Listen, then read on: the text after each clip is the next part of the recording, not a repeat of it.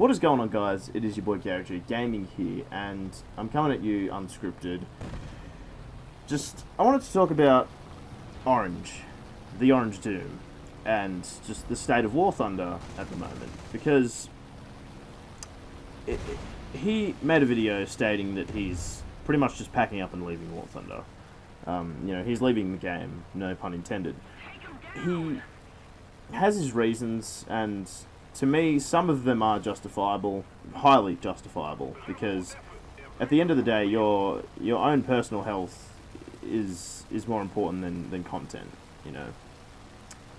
Having said that, it just confuses me that someone so driven, so hard-working would just, you know, give up like that. I'm not saying it's a bad thing, but I don't know, it just sort of confuses me. Having said that, when something is no longer fun, you want to walk away from it, and that's completely understandable. Now, I'm only fresh to all this. He's been on here for years. Like, he has 45,000 subscribers at the moment, and you know, he was growing quite steadily too. But like I said, if you don't enjoy the content, if you don't have that drive for making videos and things like that, and that's one of the things he was talking about mainly. He hasn't enjoyed the game since 1.69. The patch that came after that, I think, was when the CAS got nerfed into the ground, and yeah, the state of the game was, you know, pretty much unchanged for years, mind you. And I can understand what he's saying. The game itself was completely it was reliable. See, with World of Tanks, there was always something new coming. There was always changes and things like that. And War Thunder sort of remained a constant. They had vehicles here and there, but it was pretty constant. And then I feel like in the past year, the game has just changed so much. The meta is constantly changing, shells just completely stop working. One change will affect an entire line of vehicles. Like, to me, that's incredible. And, you know, sometimes I don't know how to feel about certain things. Like, on one hand, I do enjoy that Gaijin is doing a lot better than they used to. I like how the game is just getting so much more developed than before. However, it's missing an element that Orange touches on, and it's community. The game used to have this thriving community that used to help each other out and, you know, give advice, recommend ways to fly planes, and it was competitive and it was fun. And now, like, it's not even close to that anymore.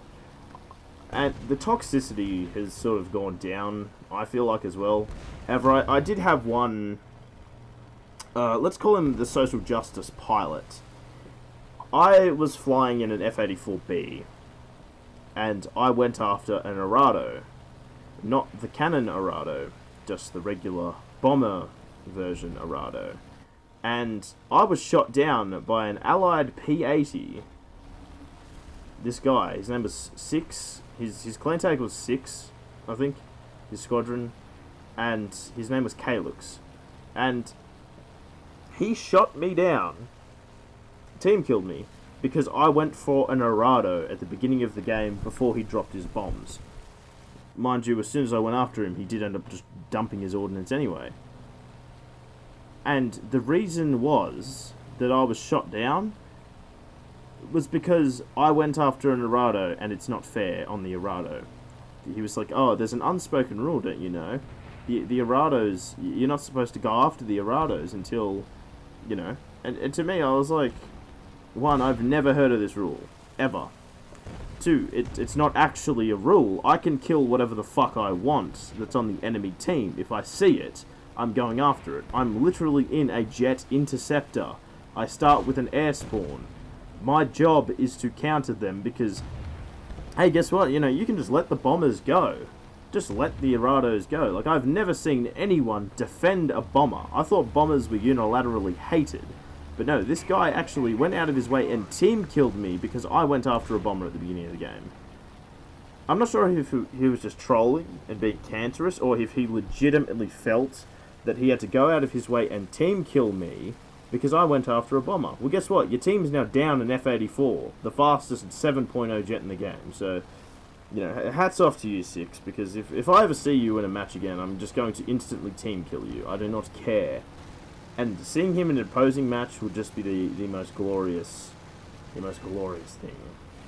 But I'm not motivated by revenge, and like I said, going back to my original point, I can understand what Orange was saying.